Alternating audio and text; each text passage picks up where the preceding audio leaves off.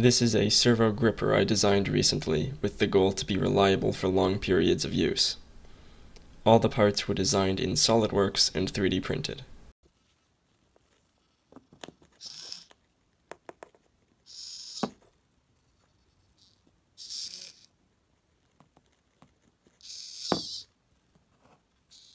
The reason for the unconventional looking design is to avoid stalling the servo.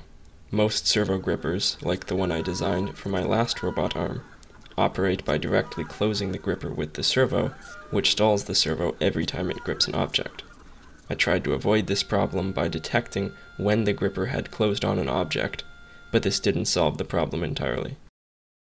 I also tried designing a solenoid-based gripper, but it didn't work well because the solenoid would become too hot.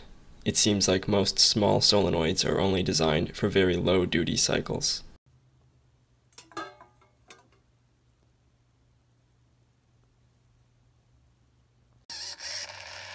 To make sure it was somewhat reliable, I set it to repeatedly open and close on an object.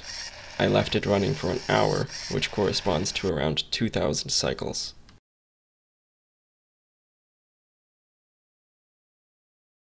The drive pulley uses the hub from a nylon servo horn, since the tiny injection molded teeth are much stronger than printed teeth would be.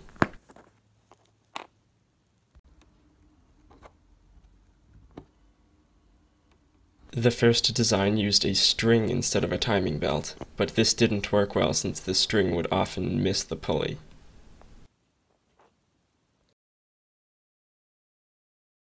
I plan to use this gripper on a SCARA robot I'm working on.